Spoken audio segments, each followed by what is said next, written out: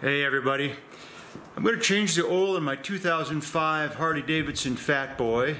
Mine's the limited edition, but it really doesn't matter. All the Softails are very similar.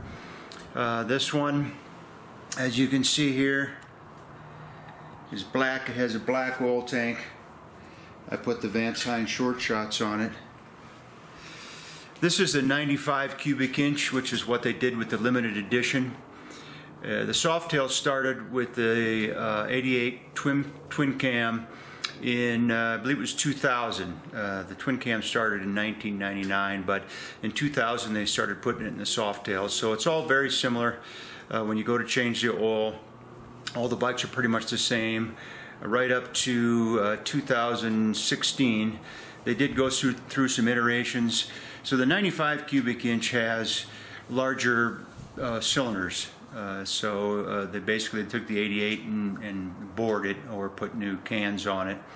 And then they went with the 96, I think it was an 07, and that was basically they stroked the 88. And then when they stroked and bored the 88, you got the 103. Anyway, today I'm going to change the oil. It's a pretty easy process, so we'll get started. Here's pretty much everything you're going to need right here. Oil pan there, oil filter, which I picked up from the Harley dealer. Also got an O-ring, and then I'm using the AMSOIL V-Twin 2050. It's full synthetic, but you can just use the regular 2050 oil if you want. 5/8 inch socket, torque wrench. You don't have to have a torque wrench, but you know, if you want to torque it to specs. The oil drain plug is 14 to 21 foot-pounds if you want to be technical about it. Otherwise, you can just snug it pretty tight and it'll do just fine. So I took the bike out and I warmed it up, and the first thing I'm going to do is I'm going to pull the oil dipstick off here so that it drains nicely, and I'll clean that off in a minute. And then the oil drain plug, as you can see, that comes down from the tank is underneath on the frame down there. I don't know if you can see it very good. Right up in here.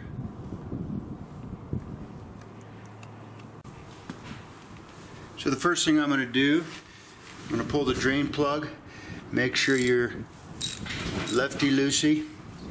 You get up under there and you give it a tug. There you go. The rest can be done by hand. And you gotta be quick so you don't spill too much on yourself.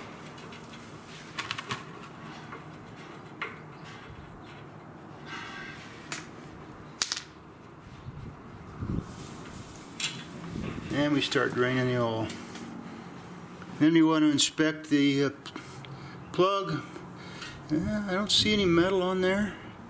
It's looking good, and I'm going to replace that O-ring right there with the new one every time I change the oil. We'll clean that up and do that.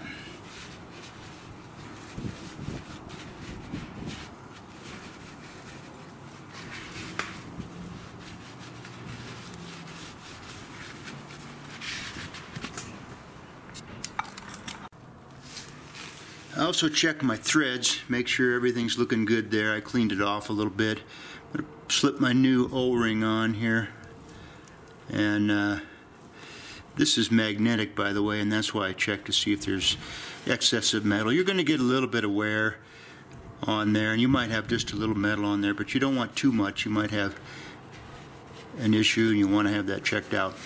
So you'll notice I don't have a stand. It's much more convenient to have a stand when you're draining the oil, but you can do it without one. And then what I do is, just for the last little drips, I sit on the bike and stand it upright and let it finish dripping before I put the plug back on.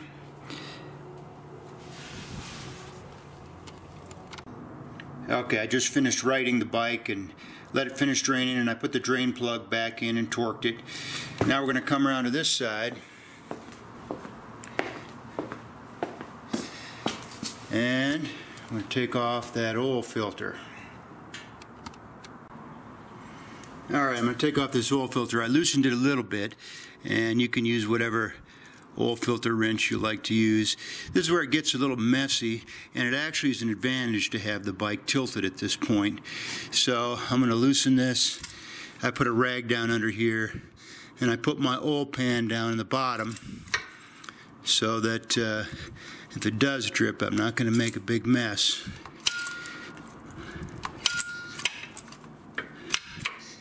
And get that to where I can hand loosen it. And then the key is speed. And it's for making a big mess. Alright, there we go.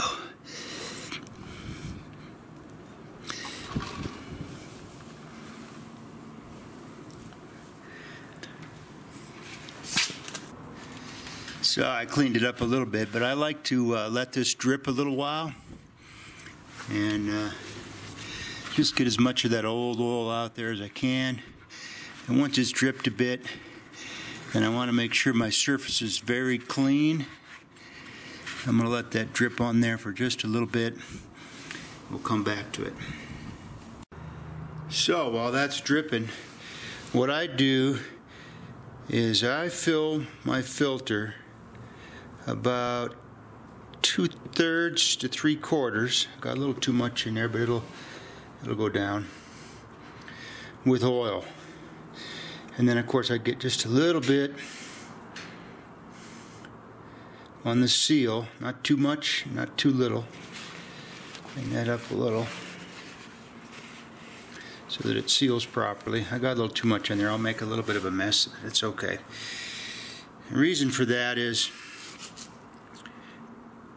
that way, when that first of the oil is circulating through the crankcase, you're not leaving it without oil for too long.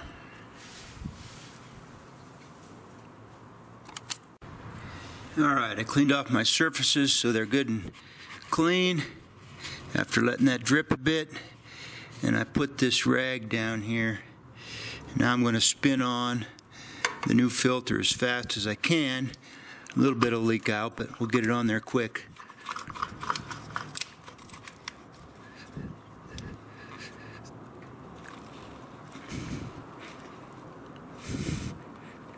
Like so.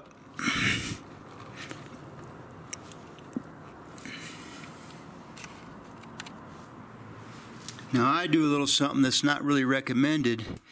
They say you shouldn't tighten it with your wrench, but it's really hard to get a good grip because there's not much room to get your hand in there.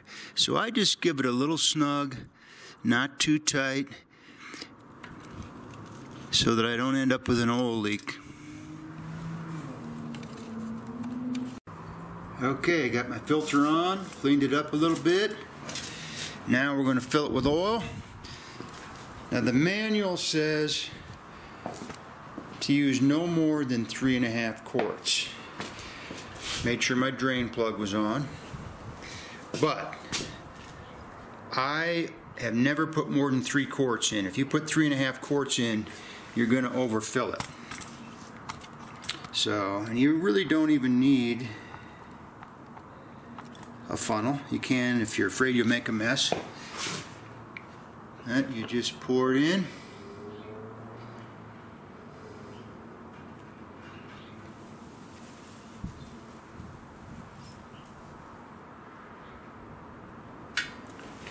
Let it drip for a bit, and you do that for 3 quarts. Alright, I cleaned off my dipstick, made sure the rubber seal's looking good, and we can outright the bike. You want to check the oil with the bike right up, and it's supposed to be warm, but we can just check it now for posterity's sake. Right the bike, pop it in, and without making a mess, you can see there, I think you can see there it's full. It'll go down a little bit once the oil gets down into the engine. And we're ready to ride.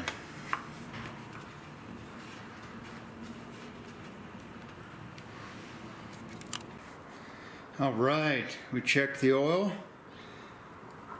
I checked for leaks. Got no leaks here, no leaks around by the filter. Oil's full, we're ready to fire this baby up.